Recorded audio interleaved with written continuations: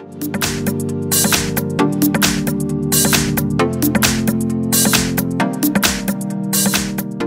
have Honor 10 Lite, and let me show you how to enable backup data on the following device. So at the very beginning, let's start by using the home screen. Here let's choose the settings. From the following list, let's scroll down and choose system.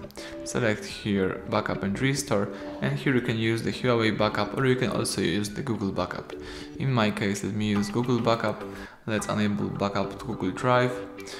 Let's go back, and here you need to tap backup account. So the phone is checking info. It's important to have the internet access, so let's wait a few seconds. And here you need to sign in into the Google account. So let's enter the email or also the phone number. In my case, let me use the email. That's it. Let's here tap next.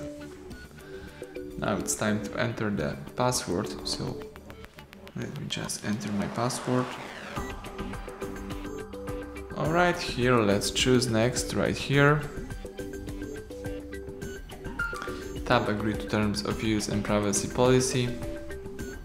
The phone is checking info. Here let's leave backup to Google Drive enabled, tap accept, and that's it, you just enabled backup data. Now let's tap on backup account and let's confirm your account, and everything is alright. So you can use the Google backup right now. Thank you for watching. Please subscribe our channel and leave a thumbs up under the video.